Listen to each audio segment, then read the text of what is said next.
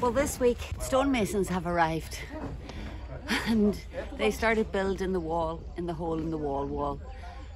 However, that wasn't what I expected to happen, and I filmed what I was expecting to happen yesterday, so I'll just let you in on that now.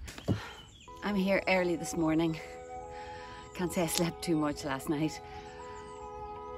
This is a big day. This is the day we're going to try and straighten this wall behind me. Dan went to Denmark yesterday. And we're just going to have to wait and see what's going to happen, because Schisto guys are going to come, stonemasons, not sure how many, and they're confident they can do it, so I'm confident in them. So this is the clay that's going to be used for the mix to hold the stones together. They've done really well getting the colour right.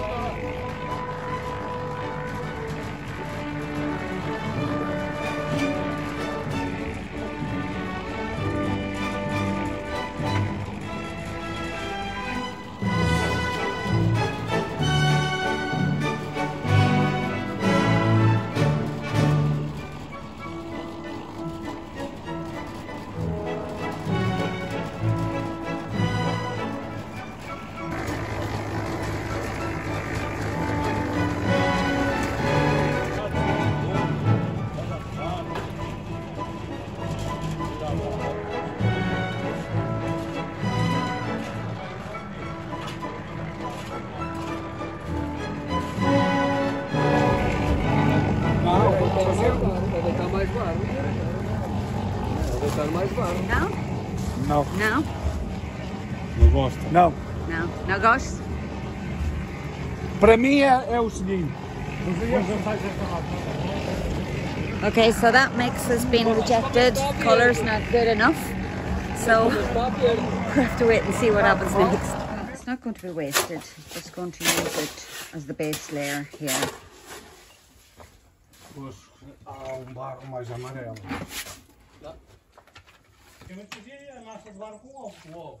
Só misturar aí. Peguei o que tem que fazer. Ainda vai ter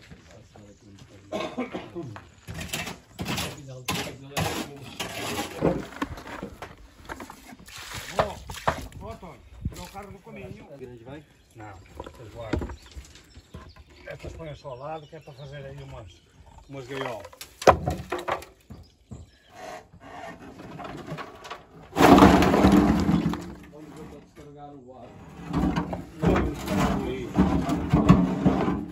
So it's turned out that the guys aren't going to fix the wall today.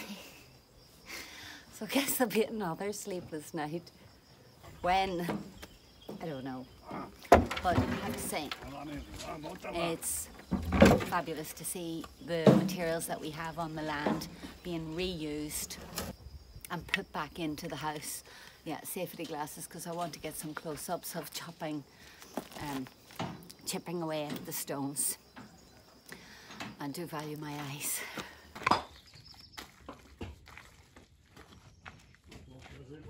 I'm putting this in for good luck in the future. Boa sorte.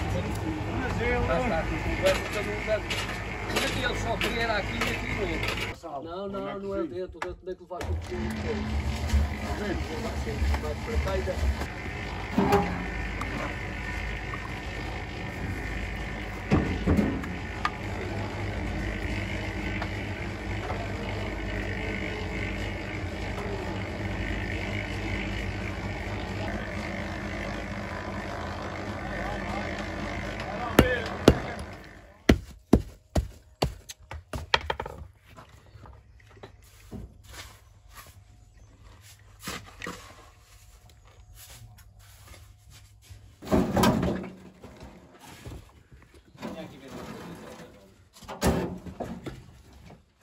Assim? É destas assim. Mas destas não há lá, ou Ó, tia Antônio, assim alta. Não. Não. Então pode dar o diabo foi. Só que vai ser lindo.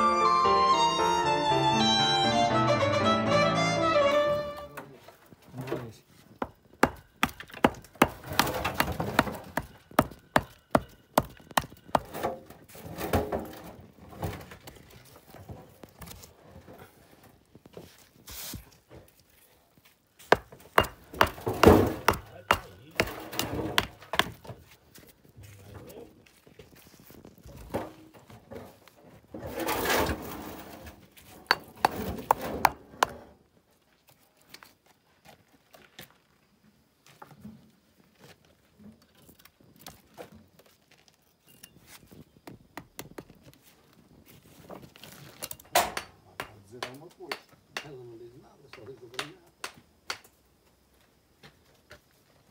Vai bom? Muito bom. Muito bonita.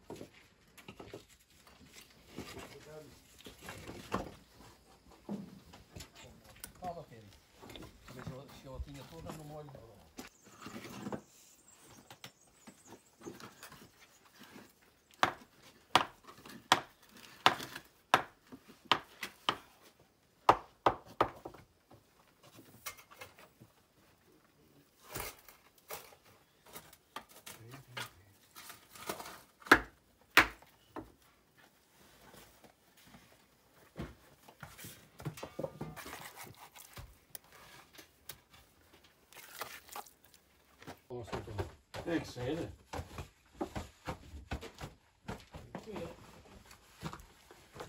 Well, that's the cue for lunch. Almost. Almost, boys. And I'm gonna go and get working on the next video.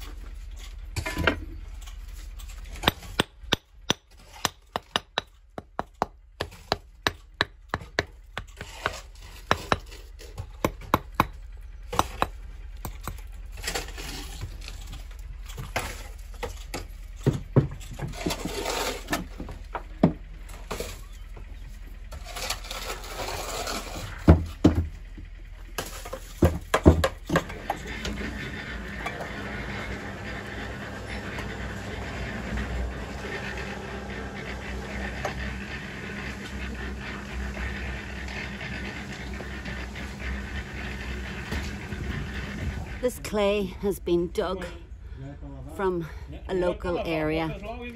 It's still got some little roots in it that are filtered out as they go, and the odd little stone. But it's pretty close to the colour of clay that we've already had.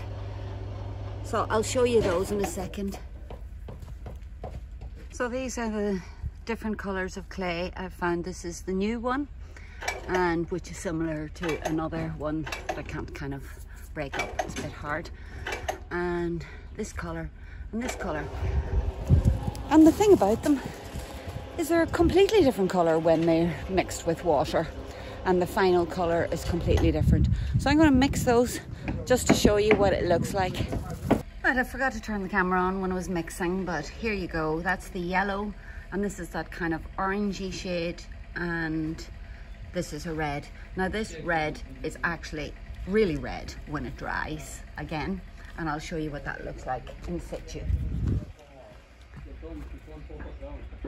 It is really important to choose these colours well. So I'm absolutely thrilled. So this is just pure clay and water, and it's put at the front. So there's a cement mix in behind that bedding in the rocks, but this is all at the front. Isn't it beautiful? Yeah, and how much have they done in a day? So we're on the morning of the second day, and you can see it's right up to the veranda level. So I just sat here yesterday watching the guys for 4 hours. I barely moved off this seat, just looking over that way. Now I'm looking at it and then there's no work to see because they're right up to the next level.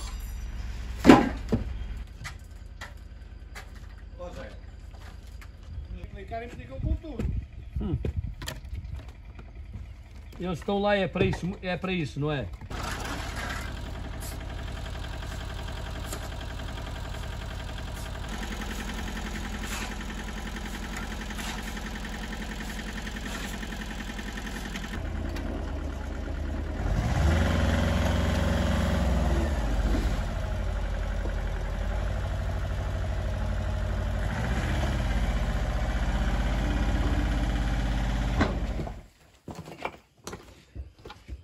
One of the things I absolutely love about stonemasons and other craftspeople are that they all have their own unique style. So, as you know, stonemasons are few and far between, and the rocks here are slightly different in style, but they still look wonderful. And there's that beautiful honesty then between what was original and what's been replaced. And I really like that. I'm not trying to hide or pretend that it's original. Now that we're moved up to shaping the doors and the windows, it's a slower process. Each stone has to be shaped on 2 sides.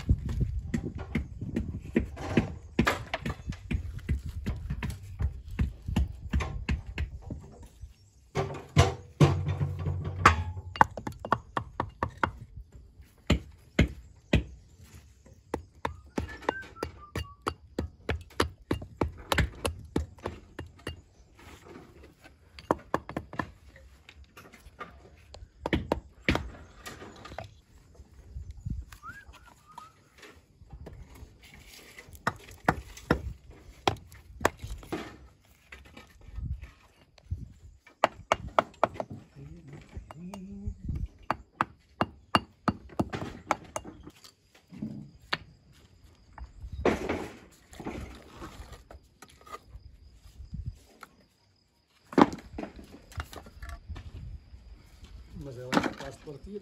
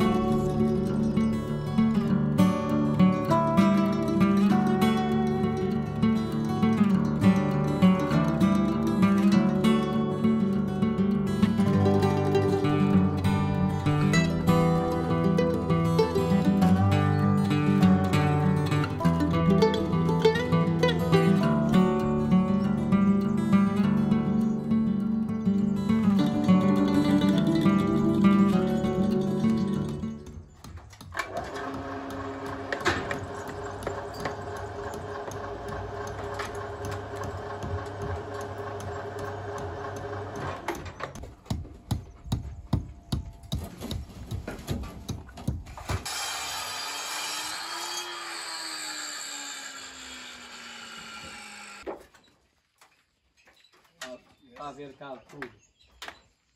Olha lá.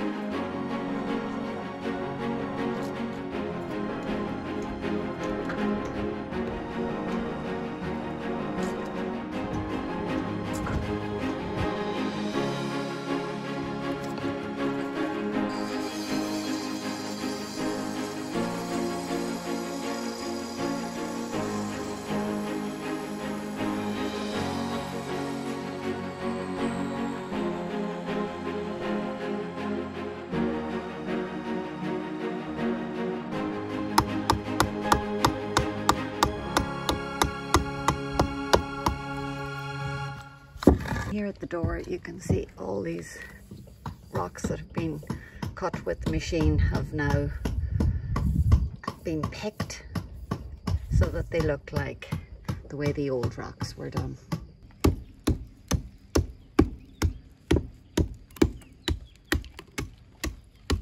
Daniel já partiu?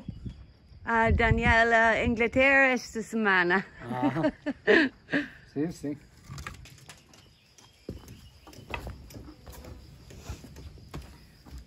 Today we've got just Jose and Antonio on site, and as I said before, the stonemasons would be finishing off the windows, so they were stabilised and now they're going to be finished.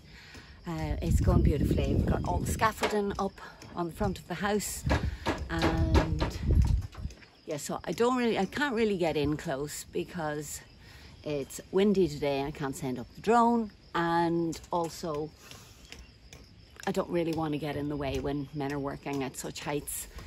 So that's really what's happening. It's more of the same, a lot of rock chiseling and measuring and shaping and just continuing on, putting the mud between the stones.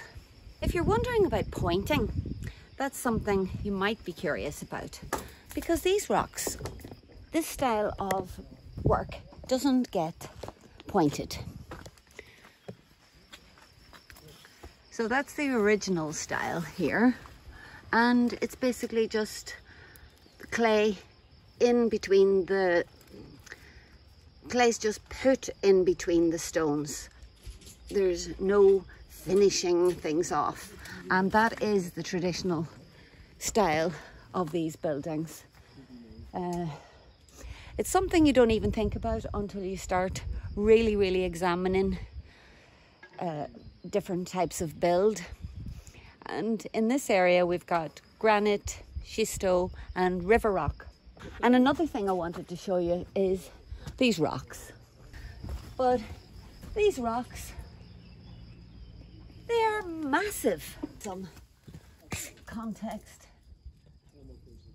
It's 70 centimeters at that side and 28 this way. So you can see how it's been picked. This side has just been chiseled off, probably because it was bulging or something.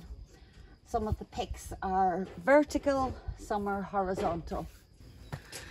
And I can only think that they were lifted before with donkeys and pulleys and mules and some sort of block and tackle system with wood. Who knows? I don't really know. I wasn't around then, and neither were the guys. I will try and ask them. So I've got a big update. So I'll go over here and I'll tell you about that. So we're back in front of the wall that was stabilised, and not sure if I said it earlier, but we had the whole run up to taking the push or the pull or whatever was going to be done. Well, anyway, the update is none of that's going to happen now. And this wall isn't, none of the walls, the stone walls, are load bearing. That's why we've got all the pillars inside the house and the steel structure that'll be coming, and that's what the roof is going to be supported on. So this wall is, well, all of the stone walls are going to have a concrete ring beam on them to secure them. Stonemasons have had a much better look at the wall. The wall is sound, but it's mostly aesthetics that makes it look that it's not straight. The wall is sound. The engineers and the stonemasons are happier to leave it as it is, and we're happier as well. So that's the big update. I can breathe again. So this hole over here is called a put log. So it was literally where they put the logs to build up the floors back in the olden days. So they would have used logs as a type of frame to set up a type of scaffolding that they could climb up and move and get up the building higher and higher. Behind me, Antonio has taken one of the old chestnut beams from the pile and brought it back in and is just milling it into the shape for another lintel. So we're running tight on getting big enough lintels because they have to be a particular size.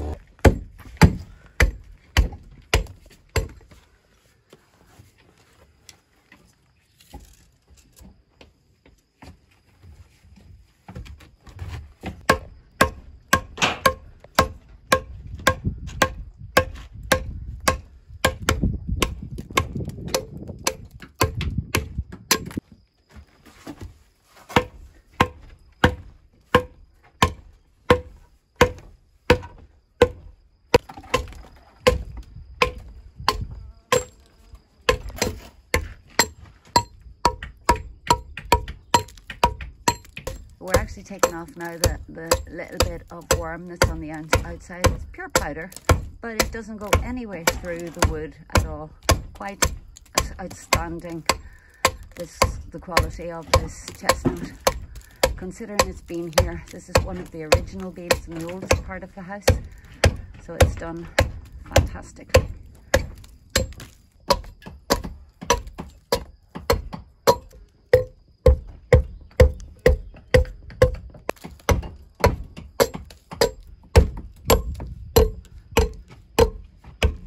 We're going to build that up to 90 centimeters, which I think is the standard countertop for a kitchen. And then maybe we'll put some shelves. We'll rescue some more of the old wood from around the house. Maybe use those as shelves or something like that. I hope that's going to be nice anyway. Dan knows nothing about this. That's the way it goes when you're not here. You miss it. Near the end of the day. Jose is just scooping up the last of the clay called the barrow. Barrow. One of those difficult words.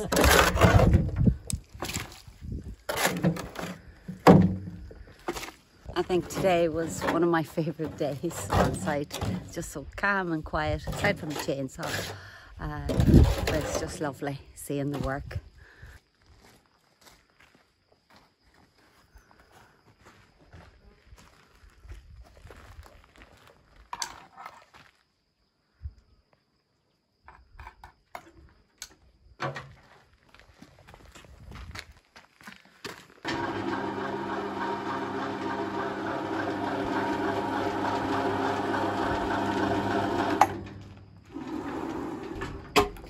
can see that it's a different colour than the others, and that's because it's now cleaned.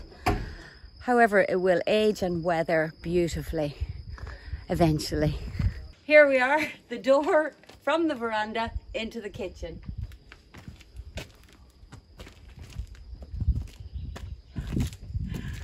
It's so, it just feels so warm and inviting. And I can just picture opening the kitchen doors in the morning, coming out onto the veranda and looking at that view there. Look at it. But It's you will just- be wearing some clothes. Well, I might not be. No. No, there's no one around Oh to see. no, yeah. So this is the view we have now. 10 times better than when we had the hole in the wall, and 100 times better than it was concrete block. It's just absolutely gorgeous. What do you think? Well, that's Jose and Antonio gone for some time now. The two stonemasons have left, and they will be back once the construction of the house is complete and they can carry on. But until then, let's just keep enjoying the stonework.